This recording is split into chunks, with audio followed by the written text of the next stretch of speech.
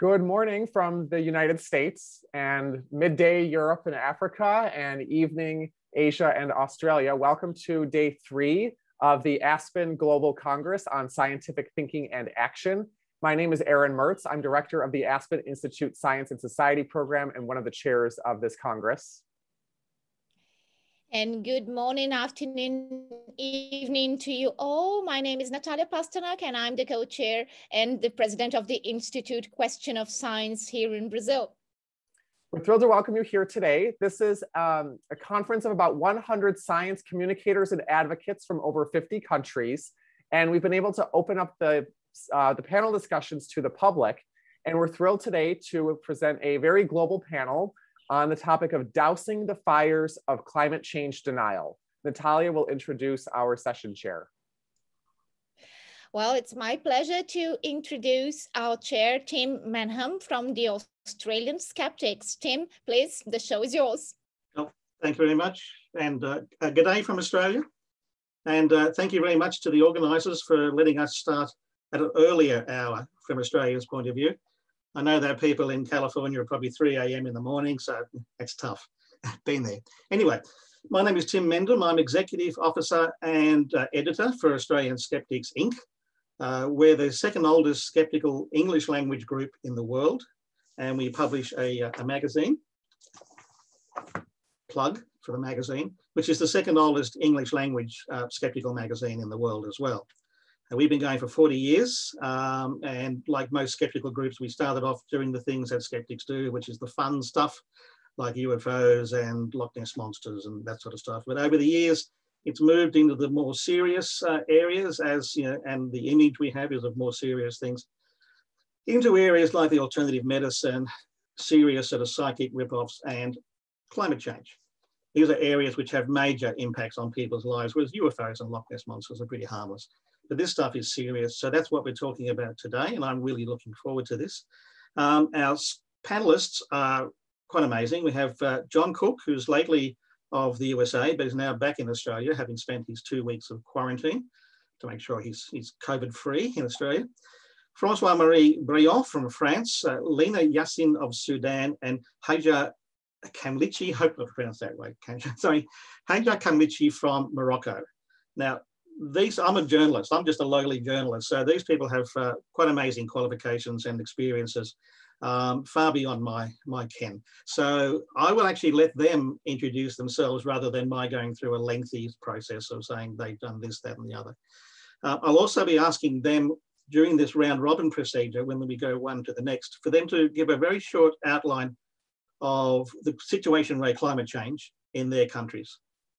And apparently it's very, very different, the attitudes and the government actions. For instance, in Australia, we started off really well, actually. In the 2007, there was an election which was largely based on climate change policy, a progressive Labor government, which was all in favour of sort of doing something, and a conservative government that was in power at the time that was not that keen. The progressive got into power on the basis of climate change policy, and the Prime Minister at the time described climate change policy as the greatest moral, economic and social challenge of our time. Unfortunately, his actions and the government's actions were stymied on both sides, by the Conservatives, who said such action is unwarranted and too expensive, too difficult, too disruptive, and on the other side by the Green Party, which thought the policy wasn't tough enough. And so in other words, Australia's chance at actually having a decent climate change policy was stymied on both sides. So unfortunately, that meant that the government didn't do its job, if you like, and eventually lost power to the Conservatives. And from there on, we haven't progressed very far. The Conservative government, as it is, has a lot of people in it who are climate change deniers. They've basically dismantled a lot of the programs that was underway under the previous government.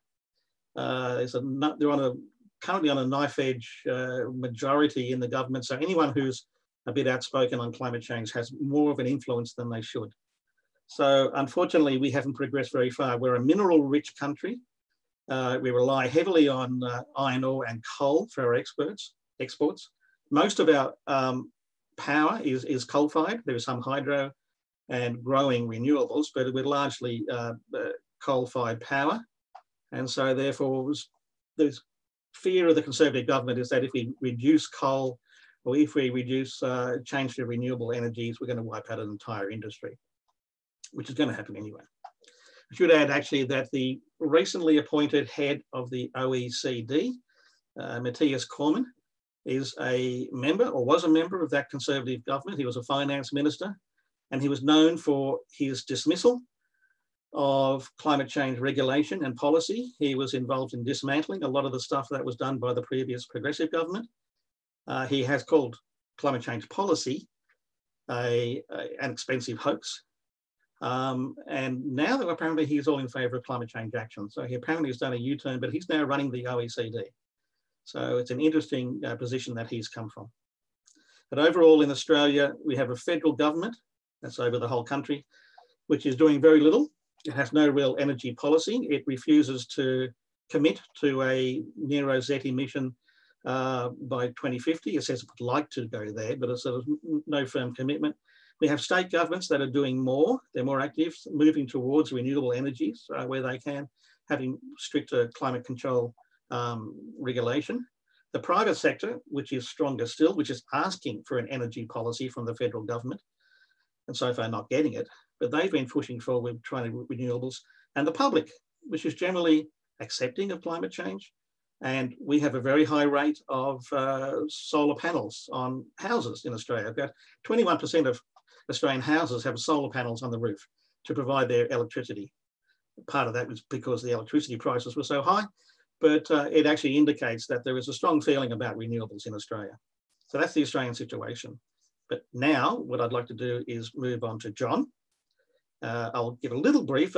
John founded the Skeptical Science website, which is a major source of information on climate change, the issues, the science, and also a major sort of site for debunking misinformation. Highly recommend, if you haven't already seen it, I don't know why, but it's highly recommended anyway. But John, I'd like to ask you to describe yourself. Now you've come back from the USA. What's it like there, as if we don't know, right? And also, you are in a 2013 paper, I think it was, that you were the lead author of a paper that was published, which brought up the 97% consensus number statistic about that the 97% of climate scientists, climatologists, support the idea that climate change is real.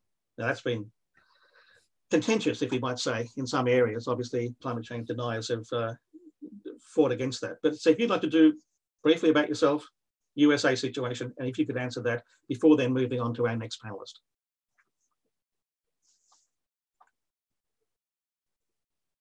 Thank you.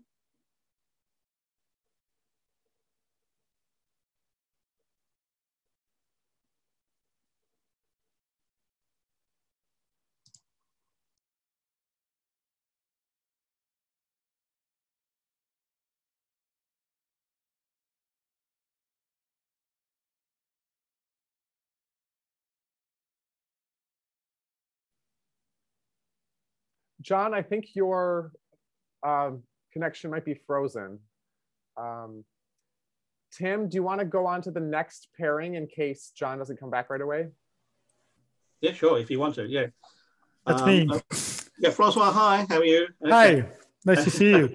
I'll let John get onto his stuff later. Okay, can I ask you the question? A little brief thing about you, who you are. Okay, basically, I am a climate researcher. I have been a climate researcher for about 30 years. And I did participate to the writing of the 5th IPCC report that came out in 2013. And I'm also here because I'm the president of the Skeptics organization in France. And we have a journal that I can show here, Science and Pseudoscience. And it's also, you have a few issues behind me. Therefore, sort of, what's the situation like in France at the moment for climate change? Actually, it's pretty good, I would say. If you had asked me the question about 15 years ago, I would have told you that it was really bad. I mean, maybe similar to what you have right now in Australia. Like actually, we had a research minister who was a former scientist and a pretty good scientist actually, but not in climate. And he was very much a climate skeptic, and he just said awful lies about it. But that's over. That's definitely over. There is not a single political party that that denies climate change, and the government today is taking climate change really seriously. We have serious laws that try to reduce or carbon emissions. So all that is pretty good. I mean, I won't say it's perfect. I mean, there are still a few individuals that claim that climate change is not true or that it's not so important, but it's really marginal. There's one big question in France right now is about nuclear, because you certainly know that that France is one of the countries with the largest share of nuclear in France, and and there's really a debate about whether we should continue with nuclear because it's good for the climate, and actually some other claim that we should in fact increase the share of nuclear. But that's not the majority. The majority thinks that we should actually decrease the share of nuclear, even though it's good for the climate. But there are other issues about nuclear, as you know. But okay, so the debate about how we should tackle climate change turns a lot about the nuclear issue, which in my opinion is really a pity, because even though we do have a lot of nuclear in France, still 80% of our energy is based on fossil fuel, and that's on what we should really concentrate at present, and that's not what is happening. Okay, now sort of you've played a role in the IPCC, right? You've been a contributor to that. How has that experience been for you? Well, it was. I mean, first of all, it was natural. You know, I was so much involved in the climate research, but also I at that time, I mean, like 10 or 15 years ago, I was also very much involved in the public debate. At that time, I was very much fighting climate denialism in France, and I did realize that IPCC was extremely useful to fight against climate denialism, because you could always refer to, hey, this is the scientific consensus on, and look, I mean, all the climate researchers have been pulled together, and that's what they conclude. And they do not conclude one thing. I mean, sometimes they say, okay, for this, we are certain, but there are also some things that there are large uncertainties. Like if I want to give an example, I mean, it's all the climate scientists are positive that there will be an increase of the temperature in the future. On the other hand, as for the precipitation, first of all, it very much depends on the region, but also there are large uncertainties. Some climate models said that the precipitation will increase over Amazonia, and some other climate models said that precipitation will decrease there. So we have to admit that there are uncertainties, and this is well reported in the IPCC report. Okay, so this is why, I mean, I thought that it was the IPCC report were extremely useful to fight climate denialism, that I decided to volunteer to contribute to the report. And so it was a nice experience. And so I work with many colleagues, like we are doing today, you know, with a lot of international exchanges. Video conferences was not as prevalent as it is today, but we had a few meetings by phone that worked really well also. And so we were able at the end to make that report, where that was the 5th IPCC report. And I believe that this report was really important, both for the public, but also for people like myself. I mean, because I know about climate, I know something about the climate, but I'm not a specialist of everything. Like, I do not know so much about the climate of the past. And if I want to know something about that, I know where to find the information. And then also, when I have to fight against climate denialism, sometimes I have a very specific question or a very specific criticism, then I can go to the report and I can see what is the scientific consensus on this particular question. It's extremely useful, really. I mean, this whole Congress is about science communication, right? And about I would go out on a limb and I would suggest that everybody here agrees that climate change is a reality, right? If not catastrophic climate change, but I think that's a fair assumption in this thing. But how effective do you think the IPCC has been in communicating the issues and the realities to the general public? Well, maybe I'm biased. So, we all have to be extremely careful about biases. I may be biased because, I live in a community of climate researchers. And so everybody around me knows about the IPCC report.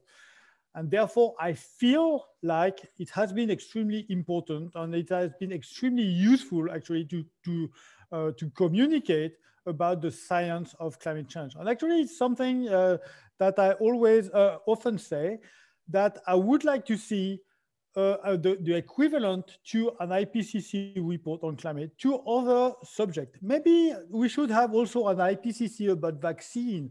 We should have an IPCC about the impact of pesticide on health. We should have an IPCC about alternative medicine, So because this report, I feel, has been extremely useful to provide, to tell what is really the consensus on that. And for me, that I'm not a specialist on pesticides, for instance, and it's difficult for me to know what the specialists know about it, what is really the impact on the health of people, on the environment. So I think that IPCC has been extremely useful, and I wish there was the equivalent of IPCC on other subjects. I think it sounds like a very good idea, and I know that was brought up in some of the earlier breakout sessions, actually. That'd be good to have such a good time. We have 1 minute remaining. What would you like to see happen in France? So first of all, as I said, in France, the situation about the climate change denialism is pretty good. So I wish it was the same in other countries. But now that we all agree that there is really a danger of climate change, the question is, what do we do about it? And that's not so clear. I mean, first of all, we have to decide whether it is the most important danger that we are facing, or maybe it's biodiversity. Some others say that the biodiversity is actually a more important danger at the short term. And also, if we agree that climate change is the most important danger, what do we do about it? I mean, should we try to go for full nuclear or for full renewable, or whether we should lower very much our standard of living? And that's a real question. And for instance, should we all stop taking airplanes? Because we all know that airplanes, is a large contribution to climate change. So do we agree that we should stop airplanes at present? I'm not sure that we all agree on that today. It's more congresses like this. Okay, François, thank you very much. John, if you can hear me, we'll get back to you later when Hajar sort of talks to you, and we'll drag in those questions I asked then. So thank you for your patience. And I know there was a major conspiracy going on to keep John off air, but we have dealt with that anyway, so it's okay. So François, if I can now leave you to bring up Hajar, if she can come up now. No, Lina, actually. Lina, sorry. Lina. My apologies. Yeah. Okay, I'm a bit thrown off. If Lina could put on the Lina, camera. okay, so François, nice, it's all yours. Thank you, Lina. Lina, you have to turn on your microphone also. Yeah, I'm here. Okay, great. Okay, so Lina, please tell us all about yourself. I know that you have very exciting stories to tell. Thank you, François. So my name is Lina Yassin. I'm a climate activist from Sudan, and I work as the Middle East and North Africa Programs Manager at Climate Tracker. We are an international organization that aims to empower young communicators across the world to better communicate climate issues.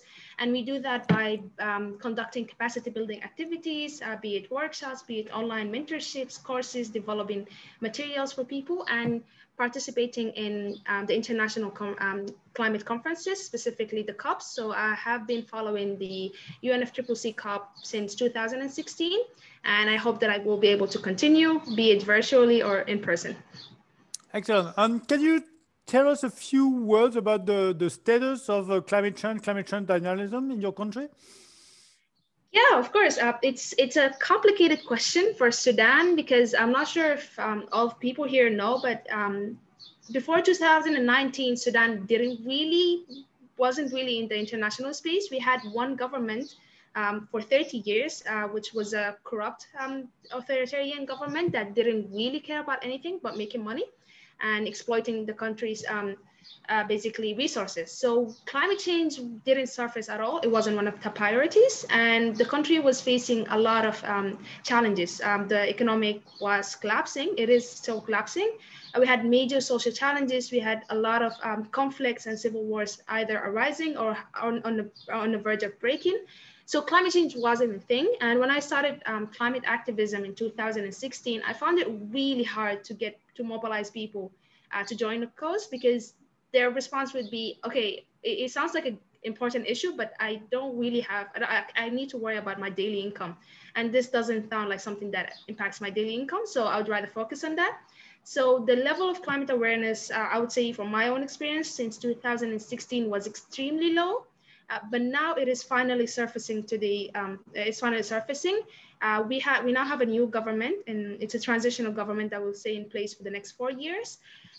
They came in late 2019, and environment was one of their priorities, but we all know that in early 2020, the COVID hit, and that created multiple social and economical challenges.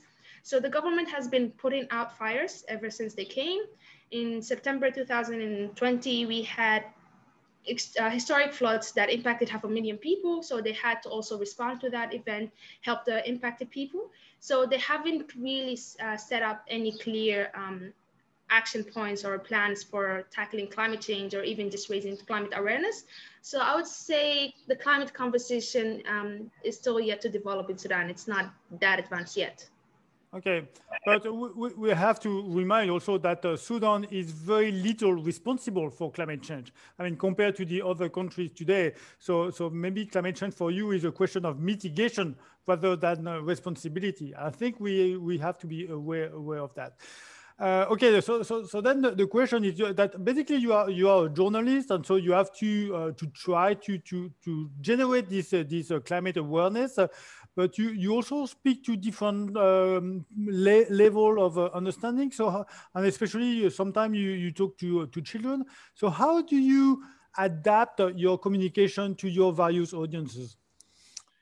Well, it's extremely complicated, especially now with our work at Climate Tracker. We work with people from different countries, and we need to understand that every country is different. And even within one country, you would have multiple audiences, and each audience would require a completely different approach to any topic that you're trying to basically tell them about. So one of the main elements that climate journalism is basically about identifying your audiences, understanding them really well, and understanding what they are interested in. So, for example, if I am to write an article in Sudan about how climate change is the reason behind the historic floods that happened last year that impacted 500,000 people, if I start my article, or if my title is about this is how climate change caused the September 2020 floods, I'm sure no one's going to read it, or at least very few people are going to read it, because it obviously sounds like a very scientific article. And people in Sudan, the majority of people in Sudan don't have that strong background in science, and therefore they're not interested. So what we usually tell people to do is that, especially if you're trying to if you're aiming to raise the general awareness across the public, you would try to target their feelings.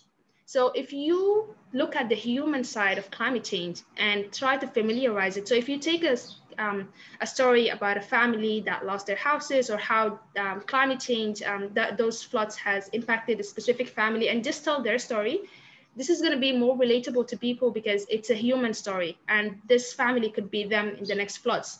And then what you could do is by starting your article in that way, or by framing your article in that way, you have now managed to attract people to read the article. And then you can introduce scientific information, because you have their attention now. So you can choose scientific information and try to simplify it as much as possible so that it doesn't draw people away from the cause. You need people to understand that climate change is real and that climate science is real, but you also need to be very careful about the narrative that you use. And this is one of the challenges that we usually face. Also, children, we can't just say that children across the world need a specific way to talk about climate change because the level of awareness is completely different. So I would say children in the West, especially the Friday for Future movements, they are a lot more aware of climate change and a lot more of the urgency of it, while children in developing countries may not have heard of the issue or may know very little about it. And that's because of the situation that they live in and the priorities in the country that they live in. So some children are worried about getting access to school, getting access to education. I can't just come and say, hey, you should worry about climate change. So we also need to be very sensitive about how we communicate with people. Okay, that's fascinating. And you said that, okay, there is a need for urgent action. So do you think that we can actually use the science of climate change to encourage this urgent action? Well, I think we need to be careful about how we use science to encourage action. So I've seen this multiple times in international media across the world. And journalists sometimes try to draw people to care about climate change by scaring them. So you would use the scientific data to show that we're doomed and that the world is going to end in a couple of years because the emissions have risen, we won't be able to meet the Paris Agreement targets. And so that's not a nice way to attract people, because if people become too scared of climate change and it becomes a depressing topic, they would avoid reading about it in the future. Because why would I read about a topic that basically makes me depressed? I want to be happy. And if we're doomed anyway, I should just try to enjoy the rest of my lives. So what we usually tell people, and this is something that I usually try to do in my work, is that I try to make people concerned, not scared, but concerned, and then offer a solution. So yeah, this is climate change. It's happening and we need to do something about it. This is how I usually get to people. Okay, I see the 1 minute sign. So maybe you want to add something? Yeah, I would say try to be sensitive about how you communicate climate change. It's a major issue. It's a catastrophe. It's a crisis, but you also need to communicate it differently. You can't just develop one message and accept people to relate to that message. So that would be my advice for everyone communicating climate change across the world. Thank you so much. That was really, really good. Okay. Thank you so much. Thanks very much. Thanks, Francois. Lina, I'll then pass you on to Hajar, and you can ask her about to describe herself. All right. Hi, Hajar, and I'm really happy that we're talking together. We're geographically the closest. I really love Morocco. So could you please introduce yourself briefly and tell us about the situation of climate change in Morocco?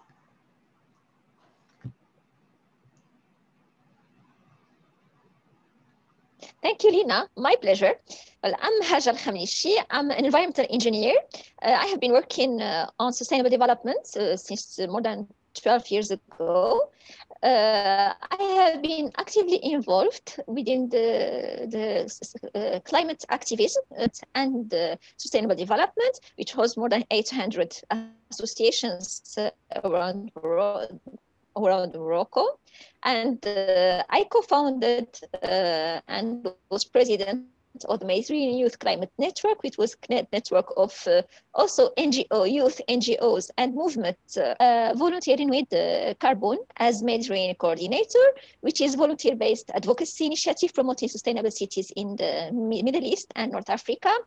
And since its founding, Carbon has worked on promoting sustainability in cities, region, through accessible research and innovative communication for civil society, for policymakers, to contribute to launch this dialogue between the three sides from science, policy, and civil society. Well, if we talk about Morocco, we're going to talk about what's happening in Morocco. It's also happening in all the MENA region. We are hit severely by ongoing climate changes, and this will be causing either increased average temperatures, less or more erratic precipitations, or changing patterns of rainfalls, and also continuing sea level rises and changing in water supplies, which is the rarest things in the region. If we have to compare, I think Morocco has doing quite good efforts concerning national policies on climate action.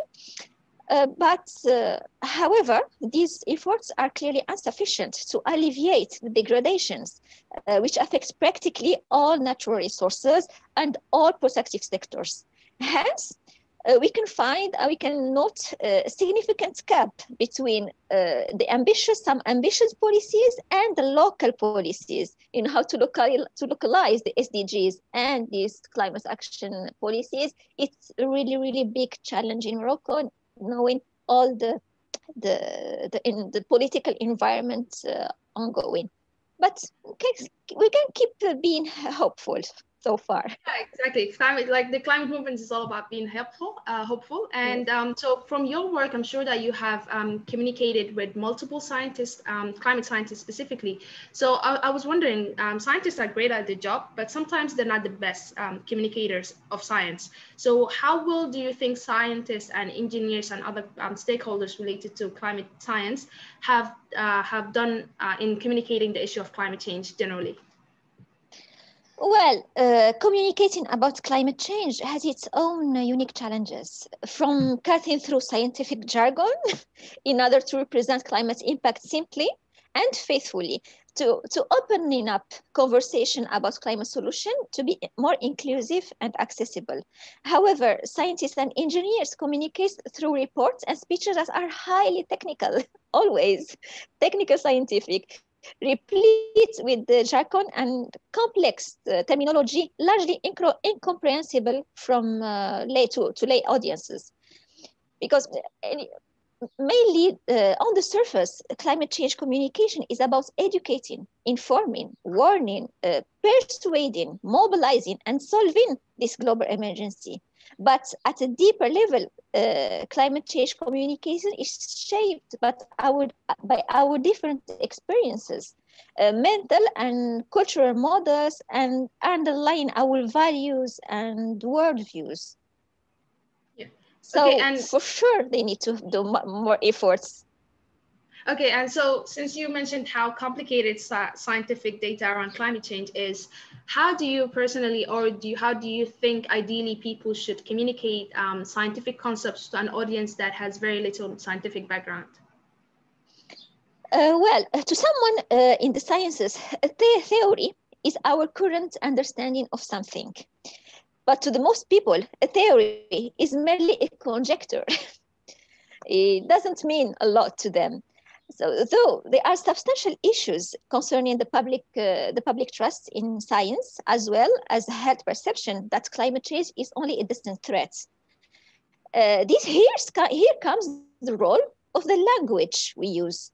Metaphors, words, strategies, frames, and narratives in conveying climate change issues to different stakeholders, either public or policymakers. So we have to combine with narrative storytelling, make vivid through imagery, experiential scenarios, balance with scientific information, and deliver trusted messengers in group setting, because sometimes the messengers as much important as the message on itself.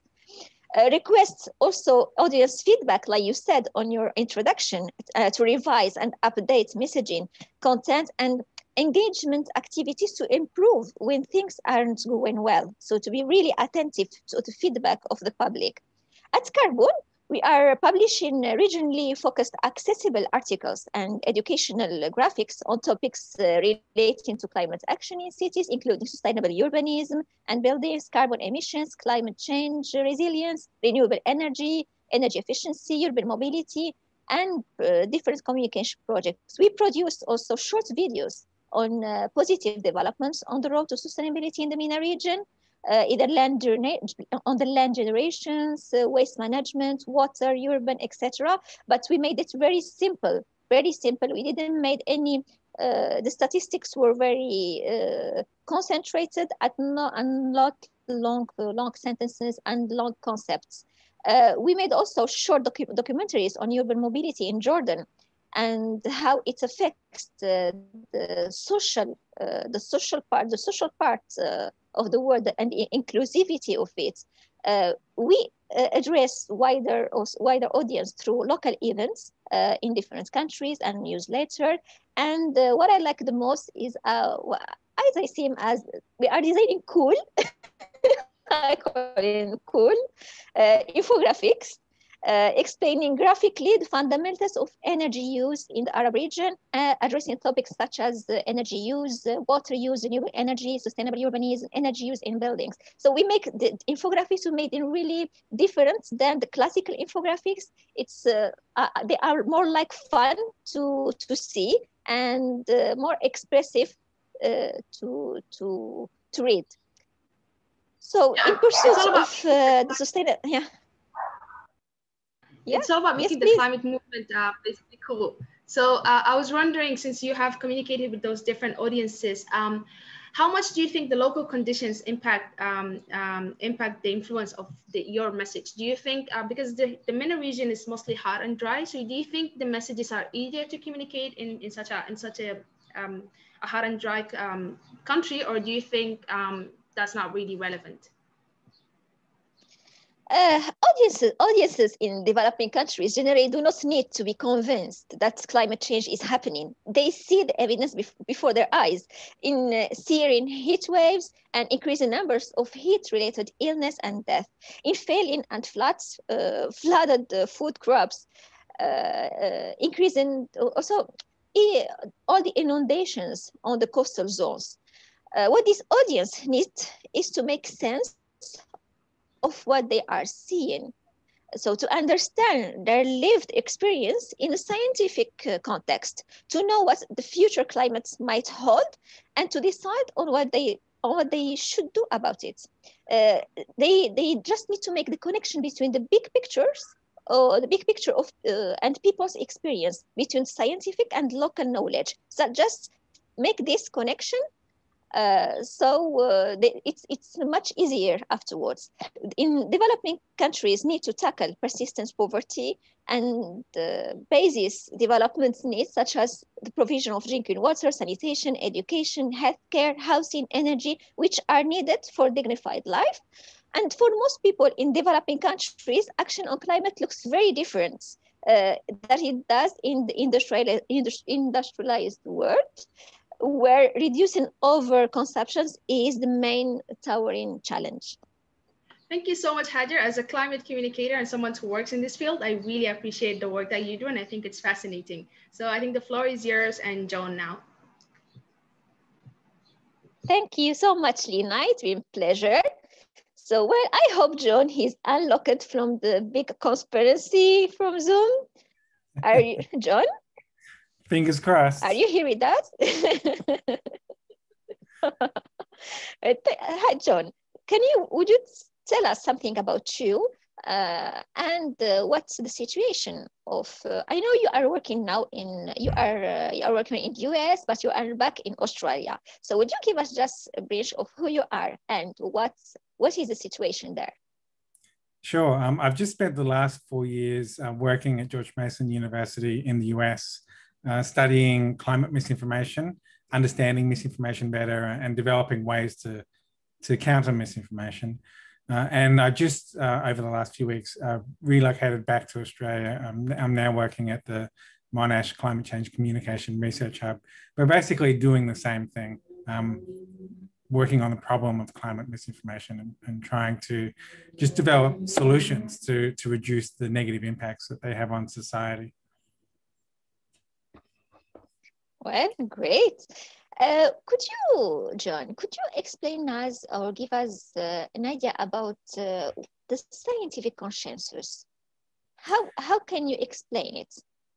Yeah, sure. So, I guess any conversation about scientific consensus should maybe start by underscoring the fact that science is based on evidence. Our scientific understanding is based on observations and evidence that scientists collect.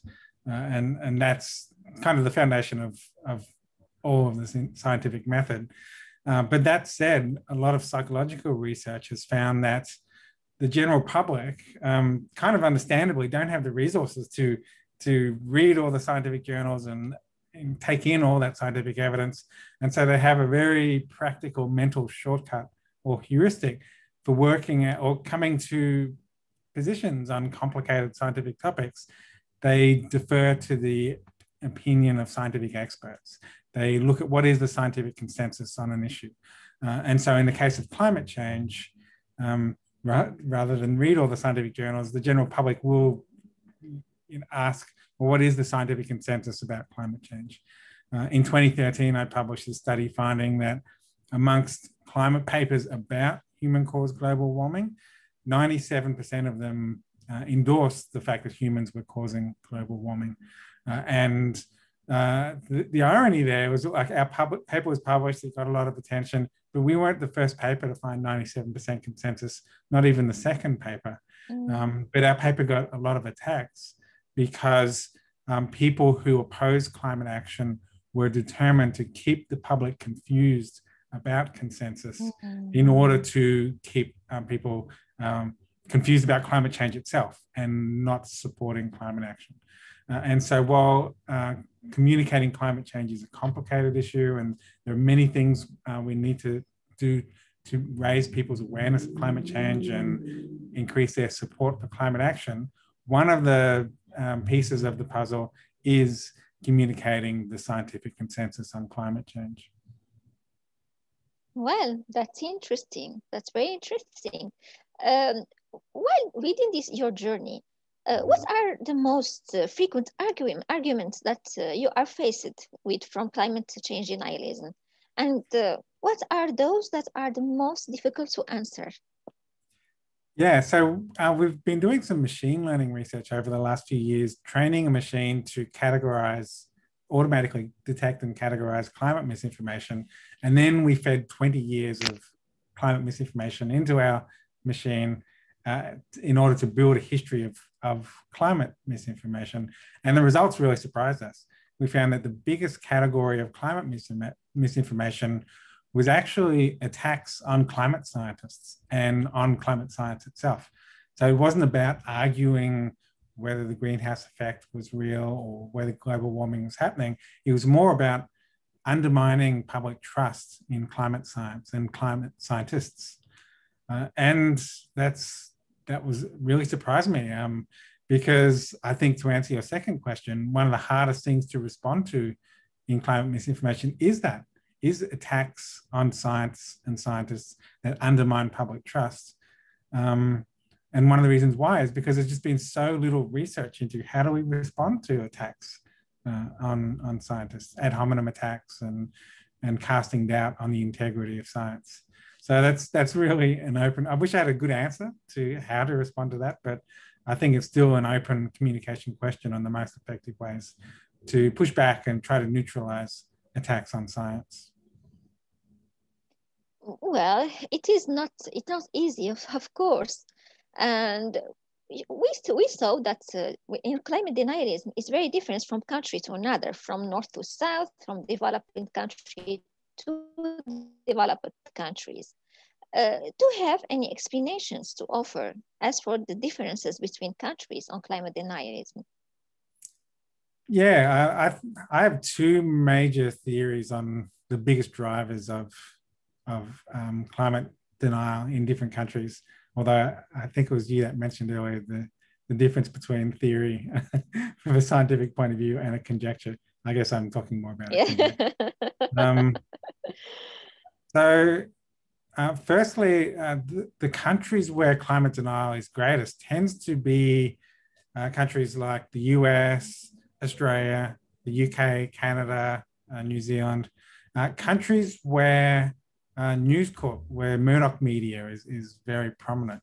And so my suspicion is that all the misinformation coming out through mainstream media in the Murdoch press is a contributor to denial.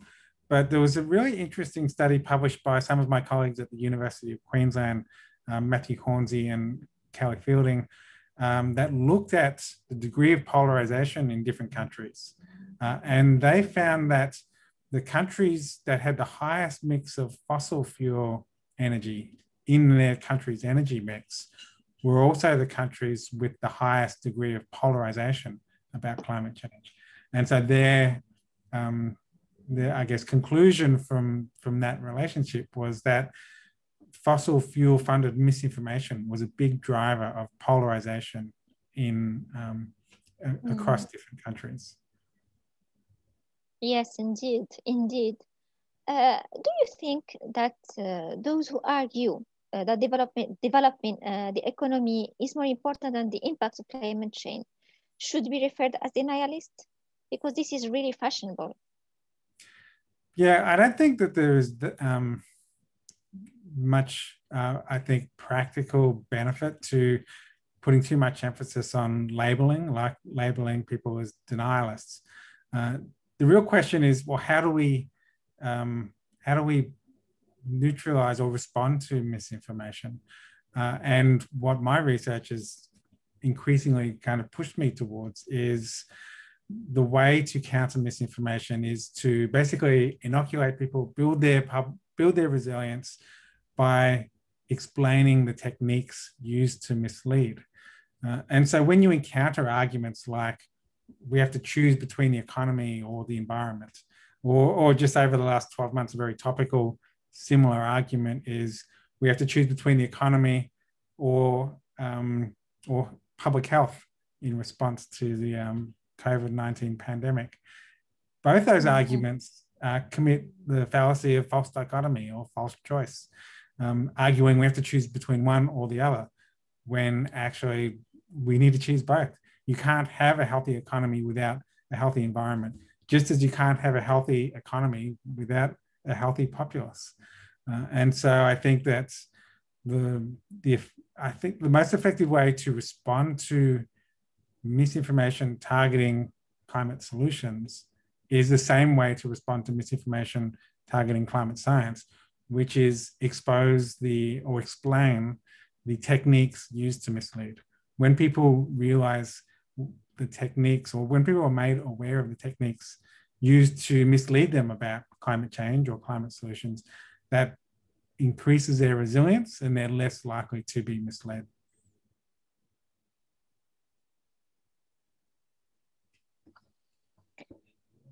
Yes, and I think there is a lot of work to do for all of us in that term, to cut off all these techniques and work on a better future.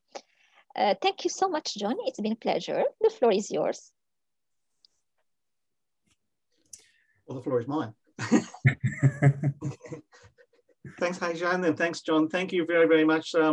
Excellent food for thought in all of those discussions. Actually, I think that's what's important for us actually going into the breakout sessions, for those of us who are doing that we want to sit down and look at what things we can do rather than just summing up what the situation is, although clarifying that is always useful. But I think what we have to do is sit down and look at a whole lot of issues that have been raised in those presentations and other areas as well that you want to cover. And I think therefore that I'm really looking forward to having these breakout sessions. They've proved very exciting. Very, very good to meet people and to exchange views, and they worked out very well. So I'm sure these will too. So I'll pass you back to Erin to actually pick it up from there. Thank you. Thank you so much, Tim, and to our fantastic panelists. And I want to thank our public audience for tuning into this important discussion today. We'll be coming back in 5 hours at noon Eastern Daylight Time for our 5th session, which is on defeating vaccine hesitancy through communication. I hope you'll come back then. And for the Congress participants, we'll now be moving over to our other link for our breakout discussions. Natalia, anything else? Just thank you all for being here again. And I hope to see you for a good vaccine discussion. I think it's the hot theme of the hour. So hope to see you all there. Thank you again.